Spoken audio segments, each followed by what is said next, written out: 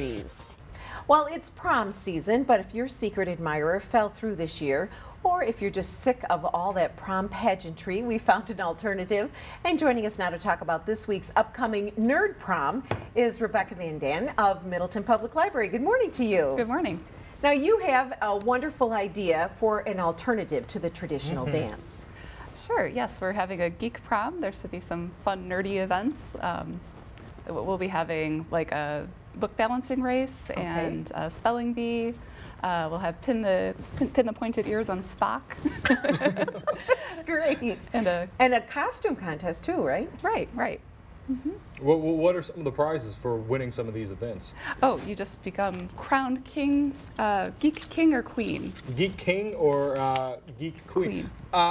So do you have to, is it like a total accumulation of points that you have to get? Or? Yes, exactly. Okay. Yes. All right, so how many points do you assign per event? It's actually per question. Oh, okay. Right, so we have a couple questions we'll ask, and there's also events that they can do as well.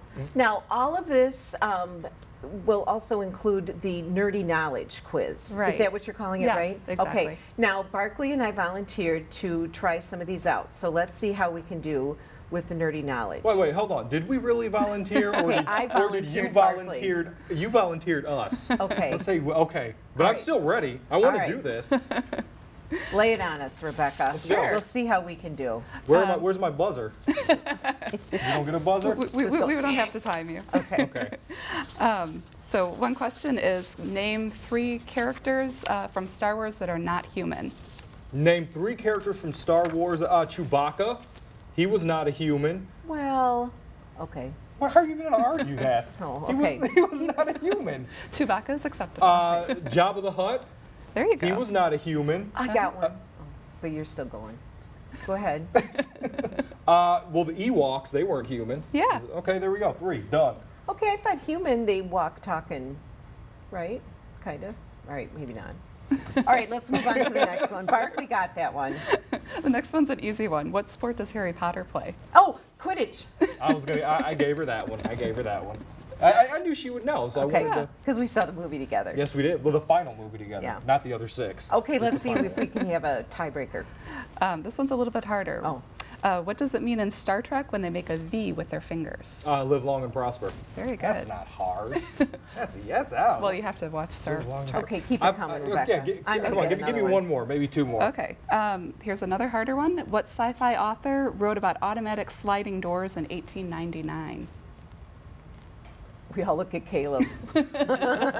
What? I don't know. And you know what? And there's nothing coming in my ear right now. Okay, we're all stumped on Thanks, that. back room. You're really helping us out, making us look smart. Who was that? H.G. Wells? Really? See, Yeah. no, we could have Did made you a actually know guess. that? Our floor director, Caleb, claims And you he didn't knew even that. mouth it for them? No help at all. All right, give us another one. One other? Rounded to the nearest 100th, what does pi equal?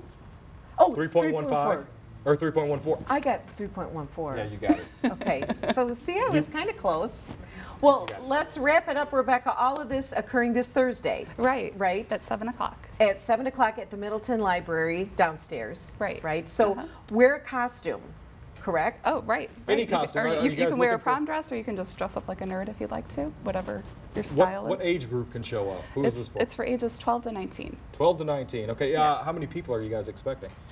We're not sure. It kind of varies with teens. So. Okay. Well, Awesome. they'll all be there for the crown. Yeah. Shall I give you guys your crowns? Clear. I would We love each for- get one. Yeah. You both did great. I like mine because I don't think this is going to fit. mine 'cause I has have a big Amy head. Fair Fowler from Big Bang Theory on mine. Right. You've got Albert Einstein on yours. I also have Chuck. He was on an NBC show, so we worked in, an NBC tie in there. All right, well, we appreciate it. Thank you so much Yeah, for thanks for having stopping me. by. And if you get a chance, head to the Geek Prom. Give it a whirl.